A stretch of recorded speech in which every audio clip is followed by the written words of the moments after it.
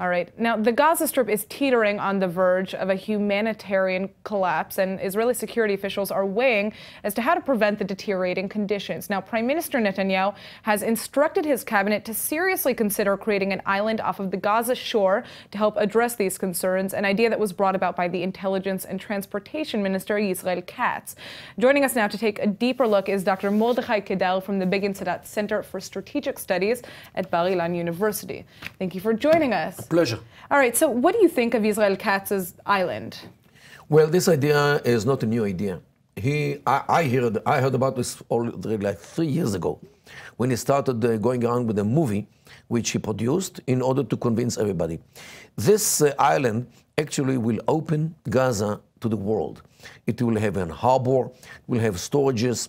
It will enable Gaza to be open to the world under security measures run by Israel. Right. And this is the whole thing about here. And talk about those security measures, because there's supposed to be an airport there as well, right? Yes, airport as well.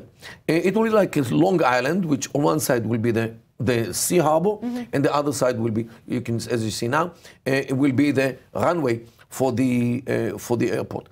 And Israel will run it from the security point of view. What is the likelihood that this will be implemented?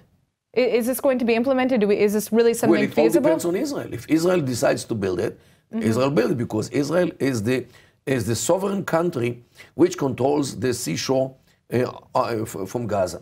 Yet, however, what happens is it's not the only thing. There are other kinds of things which Israel can do. For example, there is a gas field right in front of Gaza, which Israel gave for free in 1998 to the Palestinians in order to make some money out of it.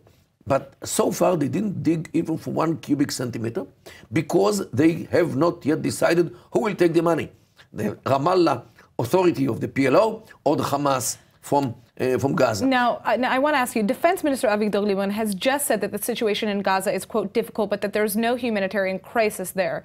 No crisis. You believe there's no crisis as much as they can have food they need, and they get it from Israel. There is no hunger in Gaza.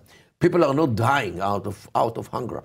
What they have a problem is be governed by a group of terrorists named Hamas, and unfortunately Israel doesn't emphasize this point. Israel should go day and night, says those Gazans are hostages in the hand of terrorists who took Gaza over.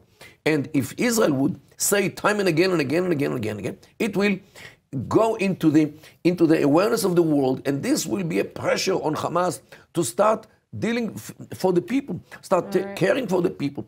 And this is what Israel unfortunately doesn't do. All right, well, thank you so much for joining us, Dr. Kedar.